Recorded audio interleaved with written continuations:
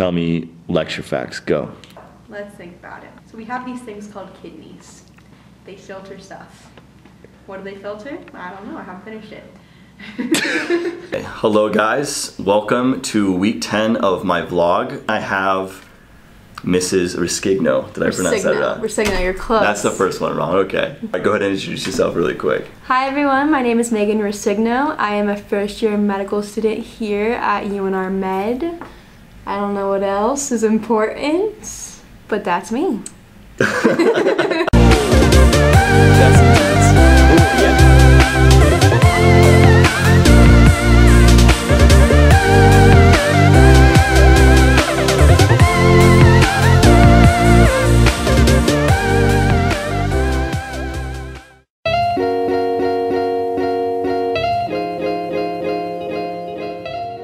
Okay, so for those who want to know your background, so you can talk kind of about your journey. What did you do exactly? What did you have to go through? Things you were interested in, that sort of deal. So my journey actually started in high school. I realized I really liked the medical field because just, you know, I had done a project actually in middle school. I got to see an ER and I thought that was really cool. It was like a career shadowing day or something. Yeah. That was really cool for me. So in high school I said, you know, I really like the medical field, but honestly, I didn't know that much about it. You know, I'd been to a doctor, but really didn't know much about it. So what I did my junior year-ish, between I think sophomore and junior year, whatever, I started volunteering at a hospital. Yeah. So here in Reno, we have Renown Regional Medical Center.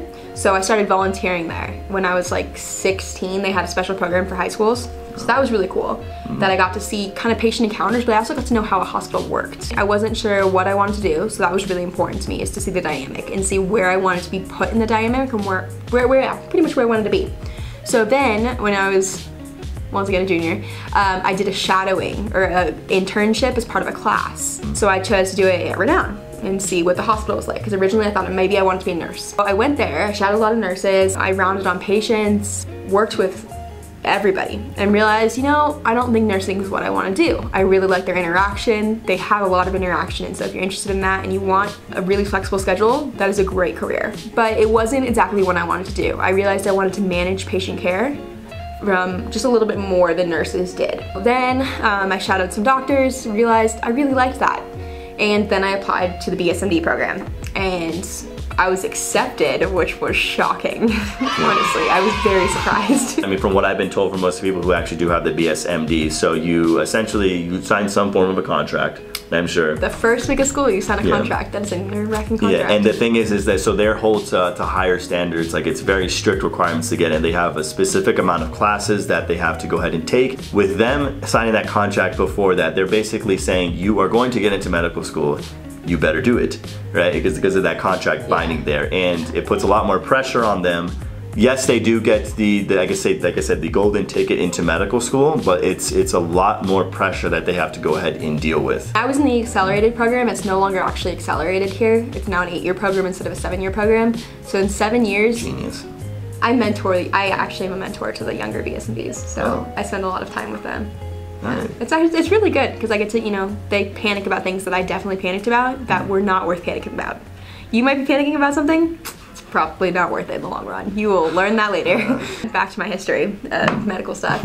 I volunteered all throughout college, just 1 day a week. I kept it in Renown Children's Hospital, which is where I was before.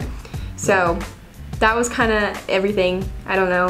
And then I applied to medical school. And that's a good background to have, is like, I can see even with my interactions with like the first 10 weeks for you, when I see her, I definitely do feel like there's a sense of authentic passion, and she's probably smiling as she looks at me now because she enjoys the field so much, and I can see that through her. And one of the things I wish for you guys, if you're interested in medicine, is that I see that same exact love and smiling and joy resonating through you guys as well, because you enjoy the thing, you enjoy the profession so much. And I'm honestly, like, I'm glad to see that in Megan. It's awesome. Thank you. And there's always going to be parts of medicine that you don't like, and that's important too. Is, you know, just because you don't like one thing doesn't mean you like something, or doesn't mean you won't like something else. So, for instance, there's fields that I find way more interesting than others, and that's completely normal. And you know, that's honestly important because you have to eventually narrow down things. Yeah. So nice background. Yeah. She's way better than me, obviously. She needs to get out of here. I don't even believe. Alright, so in particular I chose Megan because she was actually very eager to go ahead and join me on this specific episode. And I'm really glad she did, because week 10 is that blur after me when we had this huge break period actually from I think week 9. I was totally out of it, I'm not gonna lie. My study schedule and everything was a bit off just because it was such a relaxed week. She's nodding her head because I'm not lying. No, okay? it was weird. We had a week of stats and it didn't require that much work. No. I feel bad for saying that, but it didn't, and so the study schedule went down the drain. As far as the overview goes, what we did is it was an intro to cardio week. Once again, it was hard to go ahead and transition into that because of the break period, but coming from me now, I mean, we are in week 15, we actually just finished it up, we got our exam coming in 2 weeks. That was a crucial week to go ahead and pay attention to. It was probably our easiest, this week 10 was probably our easiest week, but I wish I would have paid attention a little bit more. What did you think about week 10 overall? Honestly, I didn't go to that many classes in week 10, but I wish I had, well, actually it worked out pretty well. It was a really long week. We had classes, but we had, you know, like one lecturer in particular who pretty much lectured the entire week. So it was a long week, and especially because we transitioned from that stats week, which was relatively easy, it was a hard transition. From then on, just like everything else in medical school, every day builds on itself. So if you don't keep up, that can be really hard. I keep up all the time. That's pretty good. Hell yeah.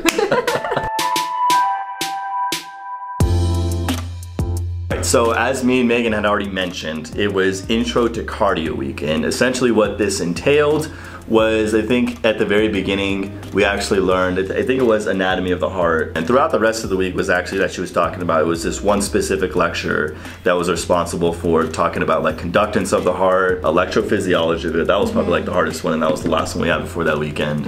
And I don't want to call it chemicals. All those things just like ion gradients and stuff. It's just electrical conduction for the most part and everything that comes with it. So yeah, it's good. Can you talk about the lectures for those week? All right, so what exactly did we go over? Not to put any pressure on you. What exactly did we go over? Oh my goodness. We first went over anatomy of the heart. Okay, so you need to know the anatomy of the heart. We actually also did an ultrasound kind of thing that week, so we really got to see we got to see kind of how everything works in real time, which was really different, and I'd never used an ultrasound for that, so that was really cool. As far as conduction goes, we talked about, you know, how the current, it starts at the SA node, it's like a pacemaker cell is what it's called.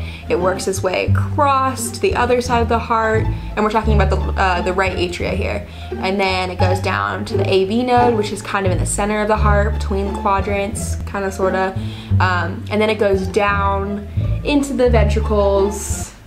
Hopefully you guys There's a lot of details to this. There's a lot of details. So it goes there, and that's the depolarization, then it repolarizes from the outside in, and that's how you get your heart to beat. She's smart, obviously. She remembers all these specific stuff. I spent so much time on all this, I better know by now. For anybody who isn't engaging in anatomy yet, so like she threw out terms out there like right ventricle, right atrium, and all that stuff, you guys are probably going like, what the is that? Megan, right? What it essentially comes down to is our heart is the main pump of the system. They kept exaggerating that actually throughout the block. If there are things going wrong with the heart, that is the main pump of essential nutrients for your entire body. Lectures themselves were very relevant as far as the entire physiology of the body goes. And the thing I liked about it with the intro to cardio week, and like you can correct me if I'm wrong, is we're finally figuring out like it's kind of like the gateway into all of the other physiology that we're even learning right now. So like we're in renal, but we're still seeing stuff from the week 10 as a matter of fact. The heart impacts the blood flow to the entire body, right? But there's so many processes in other parts of the body that affect the heart. So in kidneys, we're seeing like, it's like hypokalemia, which is increased potassium in your body. Okay, that impacts your kidneys, that impacts your heart, everything's connected, and it's really cool to see that, I think. And kind of, it's piecing things together, and it's really cool. I think when I took undergrad anatomy, I wasn't super excited about anatomy. Yes, honestly, I agree. I just couldn't get into it, and I had a hard time. I got bored. I didn't put the time in, I think, to really study the material, and that made it really hard for it to be engaging. And now, we have to study the material hard, really, or else you're never gonna that makes it very hard to get the rest of the material, I think. I think now that I'm learning it in depth and really trying to connect things, that makes it so much more engaging.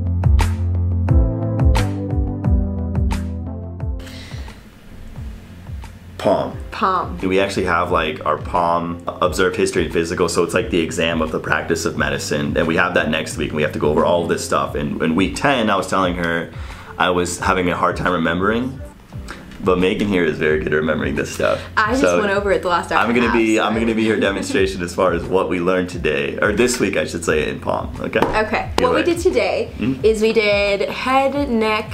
I don't know if throat's considered. It's like head, neck. Head, neck. Yeah, I guess like throat is the same thing as neck, so I don't even know why I just said that. And we also did abdominal. You wouldn't think it's that much, but that week was really intense. It's a lot. So we're gonna go through a practice of what all that is and what maneuvers you do to do that. Yeah. She's looking at me with an evil look right now. So first what we're doing is we're gonna look for the lymph nodes. Not really look, but we're gonna feel for them. So we're gonna feel underneath. This is our jaw, right? So we're gonna feel right underneath here. And then we have a muscle here, that's our sternocleidomastoid. That's right. We're gonna go on both sides of that. And then we're also gonna go underneath our clavicle, and our clavicle runs right here, otherwise known as your collarbone. We're gonna go right above it actually. And you can kind of have people do some maneuvers so you can feel in there. So we're gonna feel right here. Okay, and I'm gonna feel down. I've never had anybody teach my audience before. This is great for you guys. I don't feel any bumps there, so that's normal. If you feel any bumps, you could, we haven't gotten to pathology, so I couldn't tell you what it is, but it's abnormal. And then I'm gonna go right here. I'm right above his clavicle. I'm touching it with the bottom of my fingers, and I'm kind of just feeling along it. If you can't feel it, you can have a person kind of scrunch their shoulders in just like that, and you get a little bit deeper. For those of you who are curious to know like what she's doing, why exactly are you doing like those specific spots? Like what are you feeling for? I'm feeling for lymph nodes. So those are spots that lymph nodes are. That's all we have to know for that one. So that one's kind of nice. So what she's doing there, guys, is essentially when I was talking about like the lymph nodes and stuff. So when she's feeling around for those specific areas, well, for those of you taking biology, you guys may be aware of like the immune system, and the lymph node is one of those essential components to there. A lymph node actually is a huge multicellular process that you actually can feel. If you can feel it pretty prominently, especially as a first year medical student, that's like, whoa, like something is definitely wrong, probably, right? Yeah, it's abnormal. Yeah, and if those are inflamed, that basically means your immune system is like, it's game on. So when she feels around, if there's anything there, it's probably indicating I have some kind of infection. So for head, neck, head, it's H-E-E-N-T is what it's acronymed, and it's head, ears, eyes, nose, and throat. Yeah. So for the other ones, what you do is you shine a light in somebody's eye, and you're looking to see that their eye accommodates. Their pupil, the black part, should go smaller. Okay, and then you bring the light away. Then you do it again, and you look at the other eye, the opposite eye, and you see if that one accommodates, otherwise known as the pupil, where the black part kind of shrinks. After that, you do an ear exam, and by that I mean you just look in their ear, you see the tympanic membrane, which is just like a it's like a fuzzy white reflection. Yeah. When you look through. Yeah. If you don't know what it is, Google it. It's yeah. kind of cool. Actually, you know what's even more fun? Google abnormal ones. That one's more fun. That's what you're looking for in the ear. After that, you look in the nose, and you're looking to see that there's actually like a little gap in your nose. I learned this today. I didn't know what we were looking for before, but I do now. I didn't know this right? either. Okay, thank you, fourth year medical students. And if somebody's doing like a lot of cocaine, the area is smaller. They actually touch. So interesting, didn't know it. But when you're looking for it, you'll see it. After that, you have them open up their mouth, you know, traditional. Exactly. After that, then you transition to abdominal. The abdomen exam, and I can't do it. That'd probably be better for like a separate video itself. But we do this thing called auscultation, and the way I like to think about it is when you're auscultating, you're basically hearing for stuff. So she actually has her handy dandy stethoscope here. Like during week 1, you know, we're doing the things where it's like I'm listening to heart sounds and stuff. We call that auscultation. Right. And what we're doing there is for this week, we're actually listening for the abdominal area. And what you want to do is like they just said, just make sure that there's this normal bowel movement. So like it's the regular gurgles and stuff that you're hearing when you're processing food. If that's not there, something's wrong. As simple as that. And then the second part too was palpitation is when like you're feeling around, so I would ask her like to lay down and then to kind of just feeling around in every single spot just to make sure like nothing's hurting. Go like softer to deeper. Yes. And then with that, a lot of times you're looking at the person's face. They're like wincing. That's not normal. So that was basically the outline of what we did that week for prom. And the reason I think we had a bit of a difficulty with this week is because there was a lot more of a specific maneuver with it. There's definitely a lot more maneuvers in this one than we've previously had. I forgot about the thyroid. You checked for the thyroid gland too. As you can see, it's difficult, guys. There's just like, it's easy to forget things, and it takes a lot of practice to make sure you have the right flow for things. Mostly, it's just so many maneuvers that you gotta keep your order. And if you don't, that sucks. Screwed. That sucks, yeah. No. No, you can always come back to it later since you're good. Ooh, I have a funny story for the one I learned in ultrasound. I watched Grey's Anatomy and they did it wrong. Oh, we gotta hear about this. So we did an ultrasound thing. Our second and fourth years, a couple of each, come in and help us and show us exactly where we were supposed to be putting the, what do you call it? The thing that you move, to see the ultrasound. Yeah, it's a device that they put on your skin specifically to send out the, I guess, like the communicating, what do you call it, rays or... I really don't know how ultrasounds work. They work because they work. We're doing such injustice, guys. Yeah, we'll probably put it in the notes somewhere later on. So what I found really useful, so we did all this, you know, you get to see the heart valves actually closing and opening and how the heart's pumping, and that's really cool to see, especially because this was when we were first going over the anatomy of the heart and how conduction works. What I found really funny is I was watching Grey's Anatomy later that week, Thursday nights, TGIT, and really interesting was on Grey's Anatomy that night they happened to doing a cardiac ultrasound. And it was the same exact thing that we had seen, except, this is a big except, this is why Grey's Anatomy is not super accurate, although Chandra, you're great, you know, if you ever watch this video. Their thingy-majig that we can't remember the name of, where you put it typically right here or, you know, depending, and they had it over top of the heart. And we're seeing a view that was like, completely not. I think it was like sub-xiphoid view, but they had it in the wrong spot. You are a liar, a deceiver.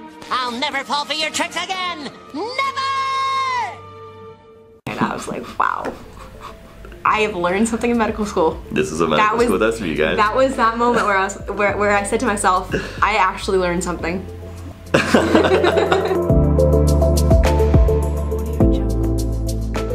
So in this week, guys, we also had another anatomy lab. And one of the things I want to point out in particular, and this just shows how much of a dummy I can be sometimes, again, and maybe it's different for our medical school, I'm not really sure. I did not know that the anatomy lab was going to be split within the blocks themselves. So at the end of block 1, we had our first anatomy lab, and then I believe, this was now our second anatomy lab.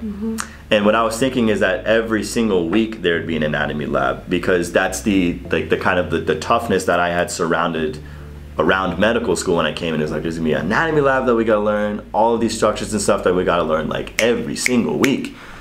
But we have anatomy labs every like 2 or 3 weeks or something like that. As a matter of fact, we haven't had an anatomy lab, I think, since the one we're talking about right now, as a matter of fact. We have one next week, I think. But we've had a gap the whole entire time. So, correct me if I'm wrong, what we learned about specifically with this one was to make sure that we follow along specifically with what we're learning that week, and, you know, it being intro to cardio, so you guys can guess, right? We examined heart structure. So we went ahead and pulled out those hearts out of the cadavers, and it was cool just like getting that sense of feeling that, you know, we're working on a real human being, and that compassion kind of hit me again personally. I didn't have the lectures caught up when I was doing anatomy specifically, because I don't go to the, I only do the recorded lectures and stuff.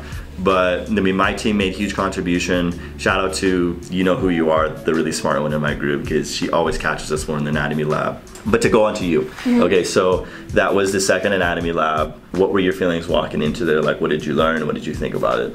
So I had taken anatomy before. I took an undergrad, and I actually taught anatomy lab. Another one.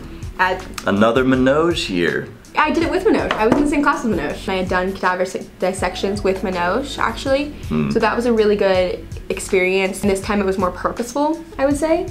And not everybody has that experience. So everybody's kind of at different spots, I guess. But as far as anatomy lab goes, you know, you get used to it. If you are scared of cadavers or just don't want to go near them, you get used to it. I mean, desensitized. You get desensitized. I like to use that word a lot. And that might seem impersonal, but it is what it is, and that's sometimes how you have to treat the situation, I guess, because in the grand scheme of things, how I like to think about it is that this person donated their body to us and for us to learn. So they are teaching us, and that's really a cool way of thinking about it. I don't know. That's an interesting perspective, actually. Like, I really like that. Yeah.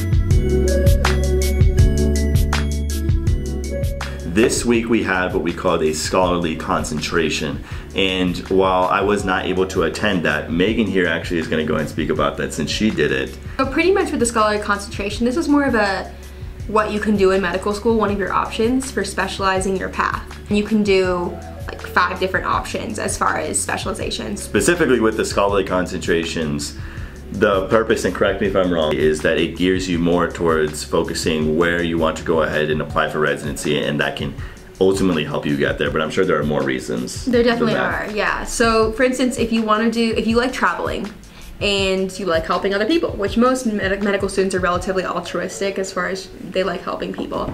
So global health is a great way to keep learning and keep practicing your clinical skills, but also help people who are impoverished, especially in developing countries, which is typically where people go. It's a great opportunity if they go for a couple weeks. Medical education, if you see something wrong or something that you want to fix in our medical education, which is just everyday classes and everything, if you see something that should be better, you can fix it. And you can do a project that completely surrounds helping younger classes improve the curriculum.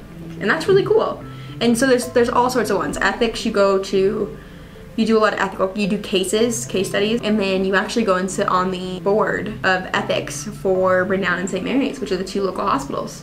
So that's really cool, really different. They're all different, but it's what you're interested in. And it's just another way to get involved, I guess, more than anything. I think it's involvement and getting experience in things that you normally wouldn't as a medical student.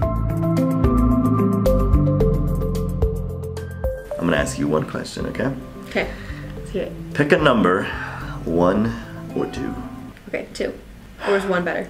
Everybody picks this one, guys. Everybody. Sorry, 1. I like this one, actually. Okay, so Megan, for those interested in coming into medicine, what is your single most crucial advice or tip you would give to them?